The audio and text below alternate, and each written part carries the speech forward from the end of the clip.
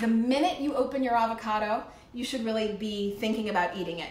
So we're gonna do that today. I have this beautiful avocado. So avocados have natural oil, but more than anything, and don't you dare let anybody diss your avocado, because I'm here to tell you, cannot have a healthy diet without fiber. Avocados, and you wouldn't think it because they're creamy, avocados have gobs of fiber. Look it up. I learned this from Dr. Kim Williams, the past president of the American College of Cardiology. He's also the current head of cardiology at Rush Medical Center in Chicago. From his talk that he gave on PBS, I learned, and I've also interviewed him many times on my Awesome Vegans podcast, but from him I learned that avocados have gobs of fiber. Okay, so I just, watch out for your fingers below, but I just cut my avocado this way, and then I cut it this way, and then I'm gonna spoon it. It looks like it might be sticking to the skin a little bit. Then I'm gonna spoon it into my big old bowl, and I like my avocado, my guacamole, chunky. So I'm not mushing this. So this is not gonna be some sort of puree as if you were feeding it to a newborn baby. No, guacamole should be chunky. Chunky, that's what we're talking about. So I am so this avocado is sticking to its skin a little bit. It's tenacious. It's all that fiber. You see, it's all that fiber. It's making it stick to its skin. Okay, so just spooning it out here. And like I said, the minute you open an avocado, you really want to eat it because avocados can get brown.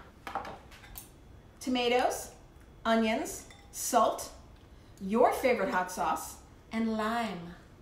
Now, every once in a while, people will tell me that they don't like cilantro, which makes no sense to me. I love mushrooms, but I understand that people say sometimes, like, I don't like mushrooms, they don't agree with me, this taste is too strong. Okay, but sometimes people say that about cilantro, and I just don't get it. So in my guacamole, there's going to be cilantro, but if cilantro's not your gig, it's just like with the garlic in the hummus that we're making. If garlic's not your gig, of course, don't do it. So I just took cherry tomatoes. I'll do that again here. No big deal, just kind of chopped and diced them. Again, this is going to be a very chunky guacamole. So you can see my chunks here. As I said, about 1/2 inch by 1/2 inch. So I'm just going to add to that some tomatoes. It's kind of a see how it goes. If you really like it with lots of tomatoes, I'll add a few more, but then that's going to be it. And then I'm going to add in my onions. Of course, decide what you like for onions, how oniony you want it. I don't mind onions, just like I don't mind garlic, so fine by me. But now basically I've got a very colorful dish. Like we always like to say on this show, you want to eat the colors of the rainbow. So, I like a healthy mix of 50-50 red to green, 50-50 avocados to tomatoes. Okay, I tend to not overdo it on the onions, even though I like them. Not everyone likes them. Salt as you go, don't salt at the end, because then you will over salt. So I'm gonna throw in some salt, woohoo! Stir that up. Now, how do you like it spicy? I'm gonna go normal spicy. I like spicy, but every once in a while people go for like death spice. This is habanero peach hot sauce. It will kill you. So if that's your gig, have at it. It's not mine. I'm going middle of the road, Tabasco. That's always going to work for me. And it's kind of my go-to when I do guacamole. So just a healthy amount here. Of course, you really have to cook to your own taste, so you kind of got to decide for yourself what is important to you. The big move here now is lime. I love Mexicans for their lime. Lime and salt. It really does make the world go round. If you don't have one of those juicers for citrus, just take a fork. You can muddle it yourself like this. Want to make sure my hand doesn't get in the way so you can see what I'm doing. Yes, yes, yes. I tend to use a full lime, but limes are getting bigger and bigger, onions are getting bigger and bigger, so I'm having to adjust my recipes to accommodate the fact that everything's just getting larger and larger. I probably, like you, I buy everything organic, but even the organic seems to be getting wildly freaky big. So, okay, I'm probably gonna use about 3/4 of a lime because of that. Cilantro.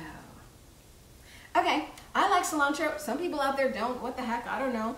I'm gonna chop up my cilantro nice and fine, nice and fine. And then I like it, so I'm sprinkling it in. And I love the fact that I get some leafy greens. Obviously not a lot. It's more of a garnish than anything else, but still, you know, we are eating the colors of the rainbow after all. That's what we said. So guacamole is done. How's that for nice and fast?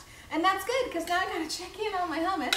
So guacamole's done. We're gonna put it aside, because in a minute I'm gonna make homemade chips. I get corn tortillas. Just to be a label reader, go to get regular tortillas at the store and just make sure that they, had another towel here, that they have corn, salt, and water. That's all you want. You don't want things fried, you don't want extra things, and they exist. There's lots of brands that exist. You don't want to have lots of other stuff in your corn tortillas, particularly if you want to make your own healthy chips. Of course, you could just grab a bag of vegan chips and go to town that way. But if you wanted to bake up your own healthy chips, get the corn tortillas that just have corn, water, and salt, and then you can see what I'm doing. I'm cutting them into, give or take, equal size. It's not perfect, but give or take equal size wedges, woohoo, woohoo. And then I'm going to put them on my bake sheet with parchment paper. And I'm gonna pop them in the toaster oven. If you don't have a toaster oven, I highly recommend them.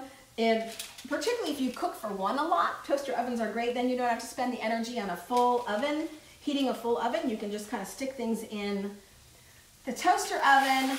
So, tagine is basically dried lime and salt. I can sprinkle this on my chips before I pop it in the toaster oven, and it's just gonna give my chips a little something something. A little kick, so that once I pull them out after being toasted, they're gonna actually have some flavor to them. I like tagine like I like all spices, so I maybe go a little bit overboard. You gotta decide for yourself.